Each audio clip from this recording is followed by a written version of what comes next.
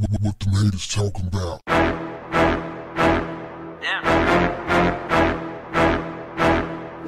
It's Willie D, y'all, and We Bull is giving out free money. That's right.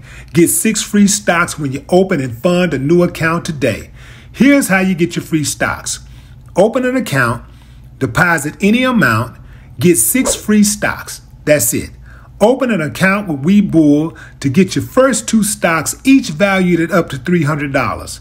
Deposit any amount to receive 4 additional stocks, each valued at up to $3,000. Fam, all you got to do is click on the link in the description to get your free stocks now. What's up, family?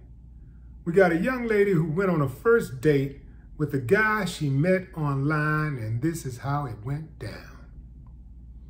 They're sitting at a table at a restaurant, and she tells him, "Are you going to just sit on your phone?" And he's like, "Are you not going to get up and start walking?" And she's like, "Walk for what?" He's like, "Well, I figure you live close enough where you can walk home." And she said, "Why would I walk home? You brought me here."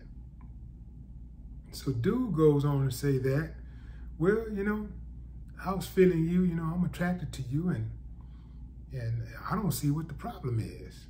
We've been hanging out all day. I don't see what the problem is." He's like, he wanna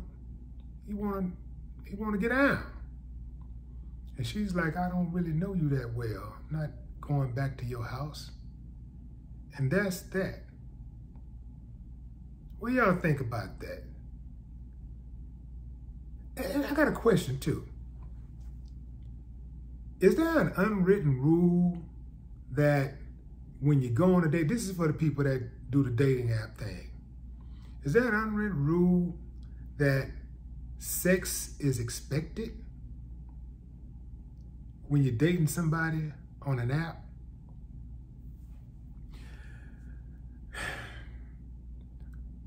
Come on with it, fam. I need to hear from my dating app people. And y'all know, I don't rock like that. I think it's hard enough trying to find somebody who you can trust, who you like, who you're compatible with, just through traditional methods of meeting somebody at a store, through a friend, at a place of worship, at the bar. You got to kind of get to know people, right? And when you're meeting people in those type of settings, the traditional way, typically, you get to know a little bit about something. When you're dating somebody through an app, it's all suggestive. It can be all fake. It can be 100% fake. On down to what they actually look like.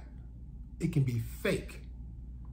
So I don't trust dating apps, and I'm gonna tell you, fam, I'm gonna go ahead. Y'all gonna say I'm judgmental, but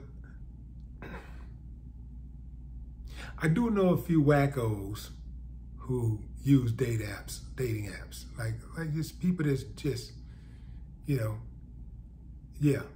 But then I also know some people that I would be surprised that use dating apps, like people that I consider to be of sound mind and body, they will get on a dating app. But again, the question is sex expected? Now, for a long time, sex has been expected from some guys. Sex has been expected from women when guys take them out and spend money on them, like, for dinner, especially if they spend a lot of money. But I know women who have dudes who just bought something that costs $10 and they expected sex. I guess it's all relative to what your pocketbook is like, right? But, and who the chick is.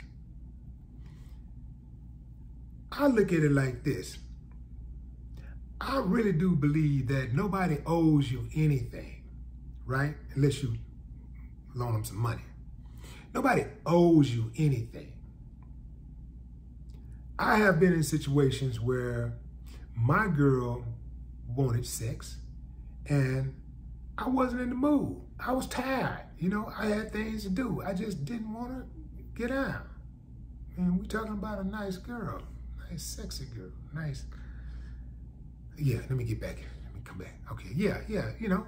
And that's just like there's been times when she wanted to do it and, you know, I had to fall back. Okay, yeah, okay, you know, all right, okay. Then I just go on about my business and then, you know, and, you know, it kind of all works out in the end at the right time when both of us are in the mood and, you know, both of us are in agreement, right? If I was a female, I would be afraid of a dude who cannot take a negative answer. You know, a guy who don't respect a negative answer.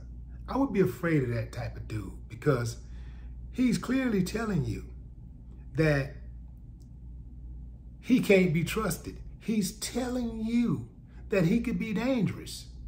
This guy was going to leave that young woman at a restaurant. He went to pick her up and he was going to leave her at the restaurant because she wouldn't give him sex. By a show of hands, how many of you would be okay with a guy like that dating your daughter? That ain't cool. That ain't cool at all. Fellas, let me tell you something. For so many reasons, if you pick a young woman up, any woman up,